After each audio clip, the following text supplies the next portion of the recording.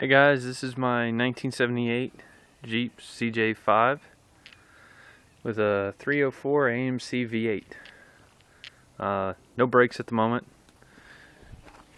Chair's not even bolted yet, but I've been working on the engine like crazy to get it working. I did the passenger side exhaust last night, how to weld it and everything. I actually just noticed this today.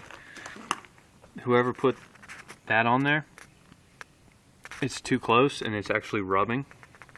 But I have another one inside that'll go around that just fine, so I gotta put that on. But I wanted y'all to hear this thing. It starts pretty good too.